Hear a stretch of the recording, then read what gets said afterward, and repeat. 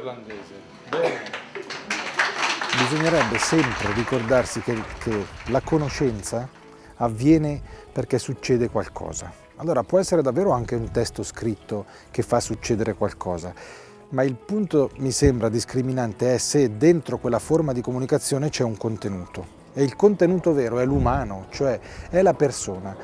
Il problema è piuttosto quello di far capire al ragazzo la stima e il valore che ha per noi e per lui stesso, diciamo, che non coincide con una valutazione di tipo scolastico che pur bisogna dare. Mi danno la testimonianza di chi a scuola ha imparato qualcosa di prezioso e quindi a casa il lavoro non è fare i compiti e basta perché me l'hanno chiesto. Io insegno religione e mi sono accorto in questi 12 anni di esperienza che riesco a veicolare molto di più un contenuto con l'osservazione di opere d'arte e poi magari completando con la lettura del Vangelo, ma quello che rimane a un ragazzo, anche a distanza di 4 anni, che ha visto, che so io, l'Angelus di Beato Angelico, è impressionante. Cerchi almeno di far vedere ai bambini che quelle cose di cui parli interessano la vita, la realtà, e quindi apri lo sguardo del bambino sulla realtà.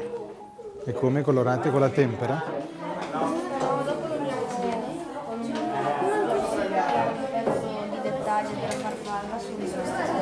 Ah, la state copiando da un'immagine.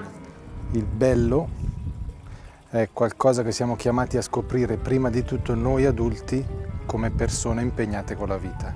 Se non c'è prima questo riconoscimento, da un lato che siamo fatti per le cose belle, cioè noi siamo ontologicamente fatti per riconoscere il bello e quando lo riconosciamo sentiamo il nostro cuore sussultare. Bisogna coglierlo e spesso il bello è conquistabile attraverso una fatica, un avvicinamento. Intanto bisogna mettersi in rapporto con questi ragazzi. Lui, come me, ha questa vocazione verso il bello, poi io direi anche verso la verità, verso la giustizia. Noi siamo fatti così. E con questa consapevolezza accompagnarli a cogliere il bello dentro la proposta che facciamo. A me come Michele mi è piaciuta tanto l'esperienza di Prima Dengo, specialmente il teatro, dove ho potuto sentirmi chi sono. Mi è piaciuta anche tanto la pesca, che abbiamo fatto per scienze. Le elementari erano un po' più facili delle medie. Vale la pena di fare questa fatica? Sì. Perché? Perché dopo poi qualcosa, impari. Dentro l'esperienza della scuola media, adesso io parlo come insegnante, facciamo fin da subito esperienza che la musica è bella, basta fare un ascolto e uno ci ritrova dentro delle caratteristiche dell'umano, dei suoi sentimenti, delle sue passioni. Però in realtà la bellezza della musica è anche qualcosa che la persona e quindi anche l'allievo può costruire personalmente, può attraverso il canto per esempio capire che la bellezza è qualcosa che può produrre.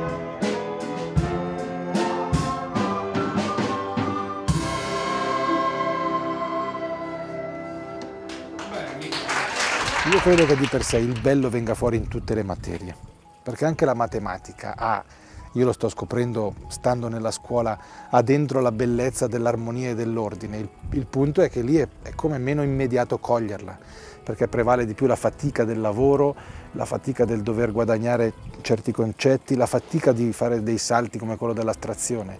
Però se un adulto, nello specifico della sua materia, è cosciente di questa bellezza che c'è dentro il lavoro scolastico, è molto più facile che gli allievi restino contagiati da questo. In prima media bisogna studiare e dopo lì ho imparato a studiare di più. Il problema è mantenere vivo il desiderio di giungerci, cioè il desiderio di raggiungere questa possibilità appunto, di gustare il bello, il giusto. Come si dice in gergo economico, è un investimento che rende molto bene. Lunga scia! Vai! Lunga scia, metto? Scia. I ragazzi si muovono di fronte a dei fatti, di fronte a delle persone che testimoniano in modo molto concreto una loro passione.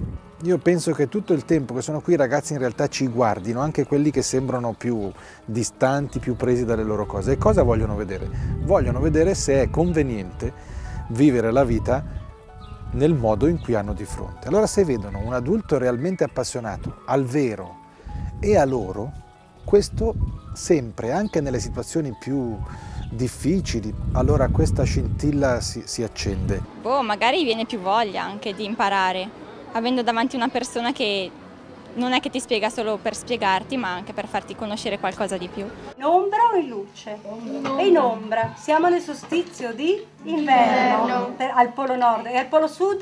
Forza, è esattamente la cosa contraria. Ma per semplicità facciamo solo noi, giusto? Perché sennò le cose si complicano. Cominciamo a capire dove siamo noi, perché siamo così.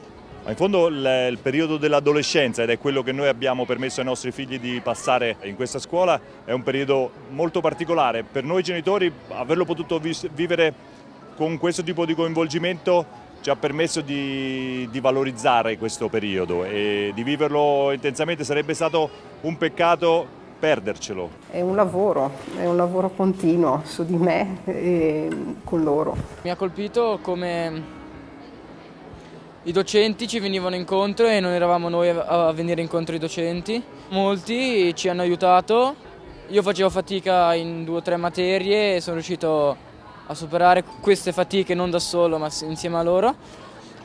C'è sempre da imparare. Ciao. I bambini entri in classe la mattina e possono sempre stupirti, sia con domande belle, sia con domande che è molto difficile rispondere, e tu devi essere pronto veramente a tutto e anche saper dire quello che a volte non vorresti dire. Però è il momento più bello perché loro veramente sono spontanei, soprattutto prima e seconda, che sono così piccoli e pensano un po' anche che la maestra sappia tutto, anche se dopo si rendono conto che non è così. Giriamo? Io credo molto nella frase di San Tommaso che dice che la vita di una persona, di chiunque, quindi ragazzi, adulti, consiste fondamentalmente nell'affetto che la sostiene. Non vorrei essere sentimentale, ma un adulto deve essere lui voluto bene così, per poter andare dai giovani e portare questo. Uno non se lo inventa questo.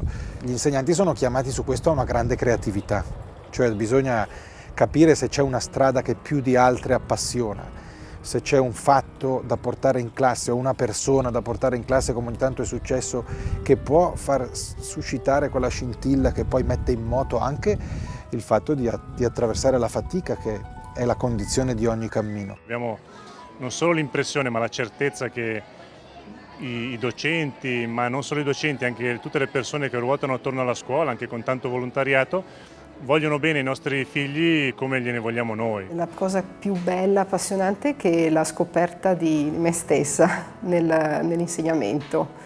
In questo rapporto con i ragazzi io scopro me e penso che i ragazzi sono affascinati da questo quando sono disponibili e quando sono attenti, perché vedono che io ci sono lì con tutta me stessa, per cui mi stupisco di una cosa come si stupiscono loro. 11 che cosa? Semipiani. E perché ha fatto semipiani? Perché?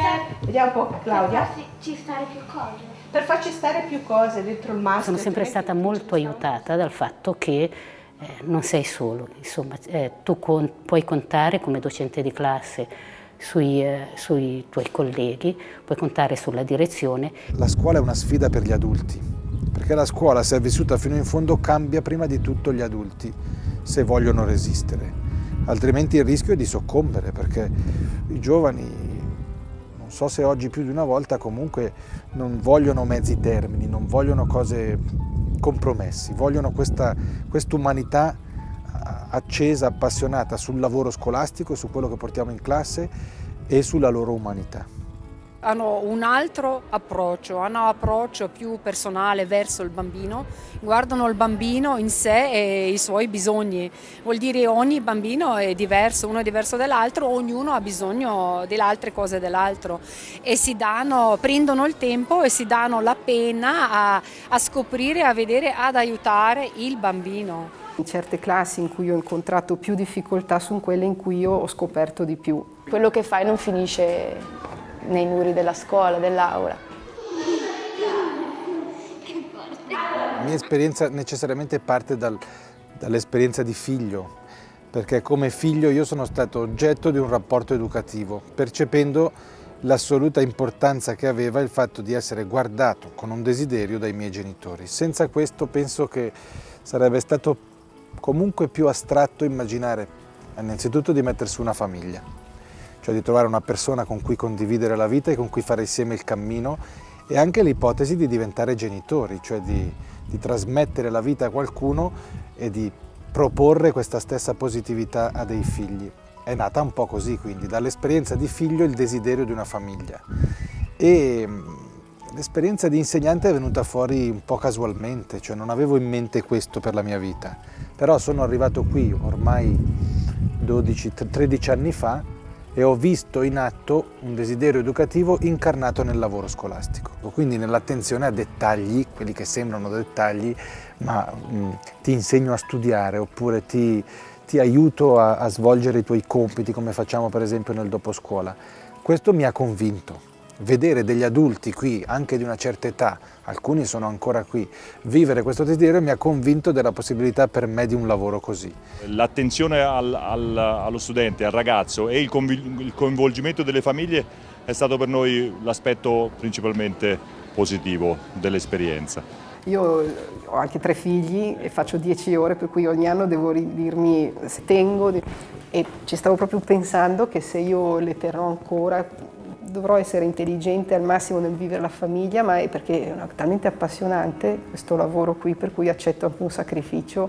E i miei figli, perché io gli ho chiesto, ma devo far meno ore, provavo, no mamma, fai pure, fatti aiutare nelle pulizie, perché mi vedono contenta.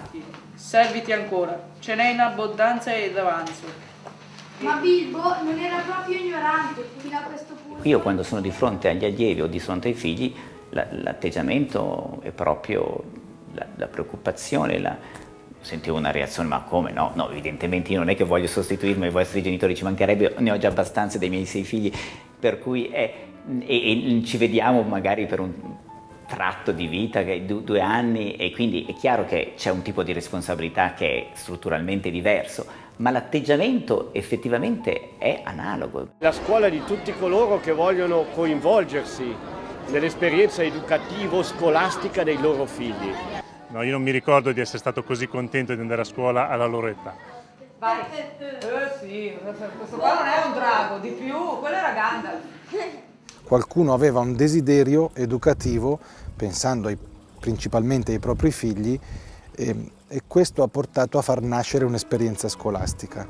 Intanto questo direi nella consapevolezza che la scuola ha una potenzialità educativa enorme, non fosse altro per il tempo che gli allievi passano dentro la scuola. La traccia è stata aperta proprio dalla voglia di fare, cioè dall'entusiasmo e anche dalla capacità di rischio. La gioia, che potremmo anche chiamare letizia, ha accompagnato tutta questa esperienza, perché la gioia è in un certo senso quel sentimento di trepidazione pronto ad accogliere tutto ciò che avviene dentro un'avventura. E tutto questo perché? Per la nostra educazione, per... Ma ci credi o lo dici così? Sì, ci credo. Ci credi. Anche se non sono il più bravo, ci credo. Bravo, bello. Il desiderio era non già di creare un ambiente protetto, una riserva indiana, ma piuttosto un luogo di confronto, ma di crescita educativa che fosse continuativo e coerente per rapporto all'esperienza che facevamo in famiglia. Per quanto riguarda lo spirito direi proprio che non è cambiato niente. Io vergogna! Voi avete vergogna? No! Allora non devo averla nemmeno io. Però la sfida di questi 20 anni, a me pare, almeno io l'ho vissuta così, è stata quella di scoprire che quel desiderio così privato in realtà è un desiderio pubblico. Cioè, che cosa vuol dire? Che quel desiderio, che era quello del bene di questi ragazzi dentro il cammino scolastico, in realtà ha contagiato tantissime persone che non avevano nulla a che vedere con l'origine storica della scuola. La Traccia non è una scuola di elite o la classica scuola privata protetta dove un ragazzo trova una strada spianata, se vogliamo. Però il fatto di poterla fare con l'accompagnamento familiare dei genitori è stato il punto in più per noi. È una scuola che mi ha fatto crescere. Sono cresciuta insieme a mia figlia. In pratica si cresce insieme a loro. È una crescita proprio giorno per giorno, è qualcosa anche nell'educazione, nei valori, in tutto quello che un genitore può volere in pratica da un rapporto scuola e casa. Signore e signori, oggi vi porteremo alla scoperta dei luoghi del monastero con me, Oscar, Milo, che vi mostrerà i luoghi del monastero. Non abbiamo paura di perderci anche a fare, tra virgolette, degli esperimenti e di lasciar venire quelli che non la pensano come noi nella scuola, perché possono attingere anche loro e poi riterranno quello che è opportuno, cioè è un'apertura totale alla realtà proprio partendo dalla forza che conosciamo, la base sulla quale noi ci muoviamo. L'aspetto religioso però nella Traccia non è invadente, non è imposto, è un'offerta importante, è una chance, è come aprire una finestra che sarebbe un peccato chiudere, e questo per i ragazzi è importante che avvenga. Sembra che c'è più rispetto in questa scuola per la loro religione, perché religione vuol dire anche rispettare. In tutte le religioni penso che la prima cosa è il rispetto con l'altra persona. La religione in questa scuola è senz'altro il filo conduttore che lega i docenti tra di loro e lega senz'altro anche tanti genitori, e per noi è un aspetto importante. Così? Troppo? Bisogna avere una visione della persona e del suo compimento chiara e definita. E in una scuola cattolica questo è evidente, cioè la persona ha un valore assoluto ed è chiamata a compiersi nel cammino di una vita realizzando la sua felicità, realizzando quello per cui è fatta. Se trova degli adulti che fanno loro una proposta, cioè che propongono qualcosa, una tradizione, attraverso cui loro stessi possano entrare in dialogo con la vita dando il valore alle cose, avviene questo cammino. Un luogo dove un ragazzo è guardato così come persona e viene aiutato a camminare è un luogo che interessa anche me.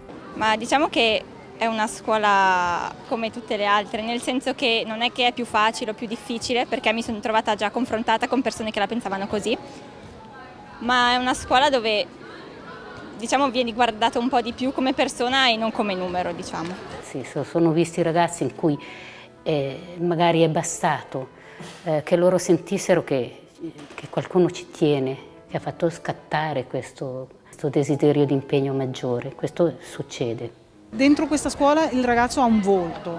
Facci capire con un esempio cosa vuol dire essere seguiti. Ad esempio, non capisci una cosa, gliela chiedi e loro stanno lì anche a spiegartela 3 volte. La nostra bambina prima, quando era nella scuola pubblica, per prima non si sono accorti del suo problema, nonostante che noi l'abbiamo chiesto.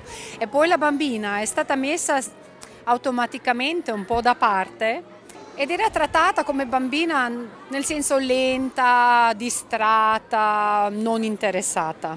E noi, conoscendo la bambina, sapevamo che non è così. Dopo, sul consiglio proprio qua del direttore, siamo andati da un specialista e lui, dopo i test, è arrivato alla conclusione che è dislessica. E invece adesso la bambina viene seguita sì, ma in una maniera molto discreta.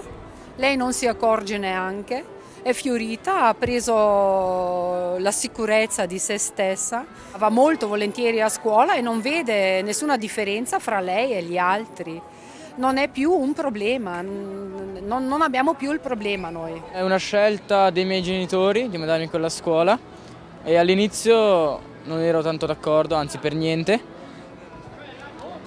però sono felice di aver passato 4 anni con la mia classe perché è una bella classe. Mi sono divertito molto e ho imparato molto. Via!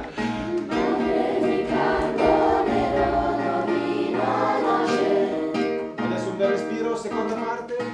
Questo che all'inizio era un'intuizione adesso è diventata, come dire, una storia fatta di relazioni, di amicizie, di esperienze vissute, di fatiche anche, ma di soddisfazioni anche. Io personalmente penso che la vera sfida per lavorare in un ambito così sia il lavoro con gli adulti. La vera questione è se i ragazzi trovano degli adulti pronti a stimarli e a sfidarli dentro il lavoro scolastico e in tutta la vita che in realtà a scuola viene fuori con una prospettiva positiva. Questo mi sembra il vero lavoro, io direi, a cui tutta la scuola è chiamata, non la scuola privata. La scuola ha questo grande bisogno di generare adulti, altrimenti non può educare. Forse può, nel migliore dei casi, trasmettere delle conoscenze, ma se le conoscenze non hanno un orizzonte in cui si inseriscono, sono sterili, non generano niente di positivo e di nuovo, insomma. È un'esperienza unica e irripetibile per i figli e per i genitori.